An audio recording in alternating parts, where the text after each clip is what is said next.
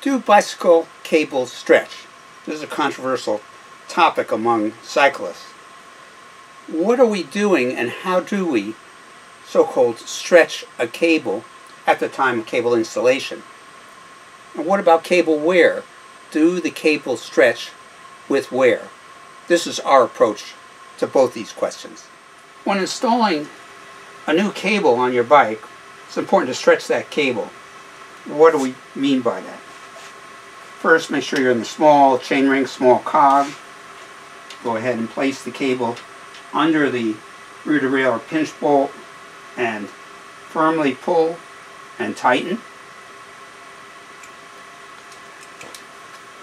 Push down on the cable. Don't use gorilla force, they're going to bend or kink the cable. I don't know how much this really stretches the cable as much as places the housing of the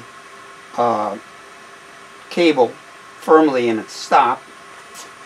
The same with the ferrules of the housing on the rear. Then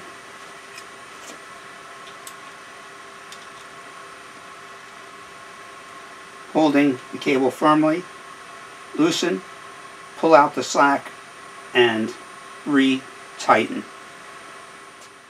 My preference, whether you have internal or external routing of the cable, is to place the chain in a small chain ring, and you can hold the derailleur if you want, and shift once or twice towards a larger cog and then back again. Go ahead and release the pinch bolt and take out the slack of the cable. This has the advantage of seating the ferrules of the cable housing in the cable stops without the chance of kinking the rear derailleur cable by pushing on it. One other comment. Cables probably do not stretch over time. What probably happens is that the fibers that make up the cable that are wound around each other will have micro breaks that may elongate the cable. The ferrules themselves, which nowadays are often plastic, may get compressed or crack or break, and this can lead to erratic shifting, suggesting replacing the cables. Other indicators of cable wear are discussed in our video in the upper right hand corner. These include hesitation when shifting, so-called ghost shifting. That is, when you're out on the road without shifting, you notice that the chain keeps jumping from one cog to another, and you cannot cure the problem by fine-tuning or adjusting the barrel adjuster. Fraying of the cable, especially inside the shifter toward the end, indicate severe wear, and the cable should be replaced as soon as possible.